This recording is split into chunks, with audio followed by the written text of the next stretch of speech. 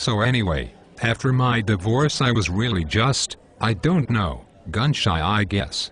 It's been really hard for me to make connections. You meet so many weirdos and head cases and people with baggage they just can't leave behind. And, hey, I'm not saying I don't have baggage. I do. I'll admit it, I was hurt when my wife left me for that pinhead. And I don't say that just to be insulting. He was actually a pinhead. She met him when she took her Girl Scout troop to the circus.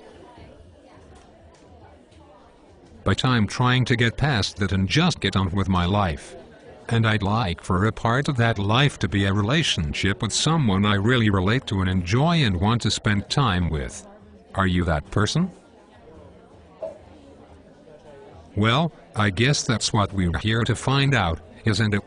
I mean, it would be great if you are. But, hey, no pressure, right?